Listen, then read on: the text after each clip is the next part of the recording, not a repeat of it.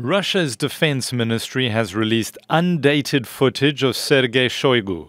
It's the first footage that's emerged since Wagner called for his sacking as its fighters marched towards Moscow, but later withdrew. The head of the mercenary group, Yevgeny Prigozhin, blamed Shoigu for starving his men of munitions and even launching attacks on them. NATO's Secretary General says the Wagner mutiny shows Russia's foreign policy mistakes.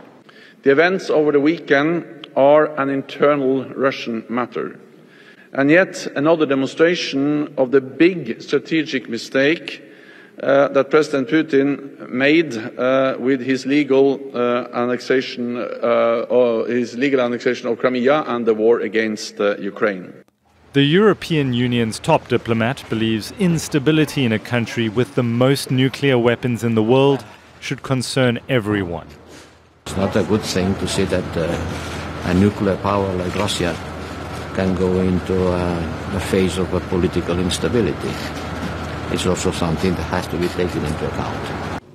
And China's foreign ministry has also weighed in on the developments.